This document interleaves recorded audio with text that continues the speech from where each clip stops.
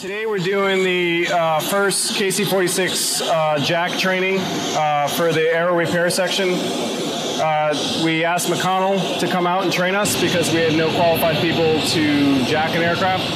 So they're qualified, they're training us. Typically, we wouldn't do it too often once we're all trained up, but we could do it annually if we had to.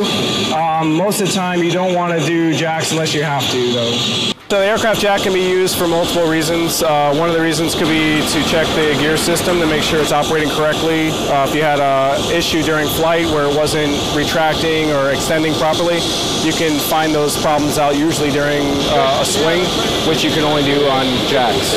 We're getting good training from McConnell, and we thank them for that.